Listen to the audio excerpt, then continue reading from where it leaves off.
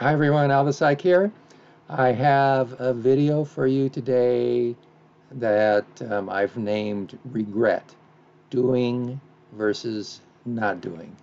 And this is for informational purposes only. I've taken most of the information from a book called The Paradox of Choice by Barry Schwartz, 2004, and also The Myths of Happiness by Sonia Lyubomirsky, 2013. And of course, I tend to throw my 2 cents in as well. Now, the first part I've actually taken directly from the paradox of choice. I'm going to read this. Okay, so you need to understand how this little vignette goes, so listen carefully. Mr. Paul owned shares in Company A. During the past year, he considered switching to stock in Company B, but he decided against it. He now finds out that he would have been better off by $1,200 if he had switched to the stock of Company B. Now, Mr.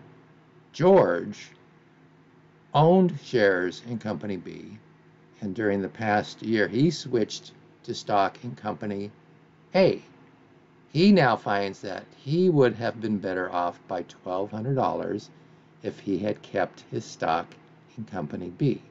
So, who feels the greater regret? So both Mr. Paul and Mr. George are in the same position. They both would have $1,200 more if they had owned shares in Company B. But 92% of respondents said they thought Mr. George would feel worse than Mr. Paul. The key difference here is that Mr. George did something. He switched from Company B to Company A, while Mr. Paul did not do anything. He did not switch to Company B. That's called the omission bias, and we tend to downplay omissions or failures to act. Or do we? Okay, this is where things get a little interesting.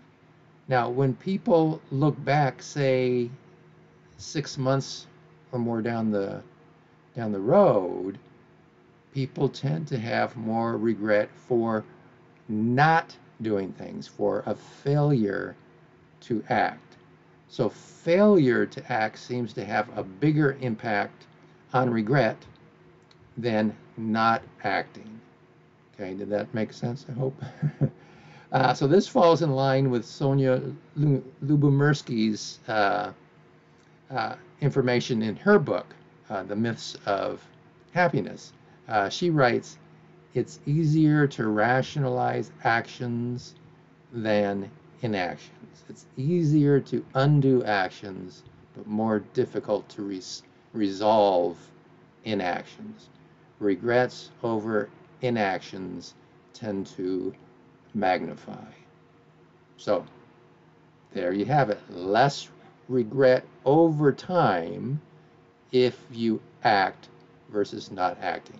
Apparently, missed opportunities hit harder than acting and getting an unfavorable outcome. Okay, that's it. Thanks.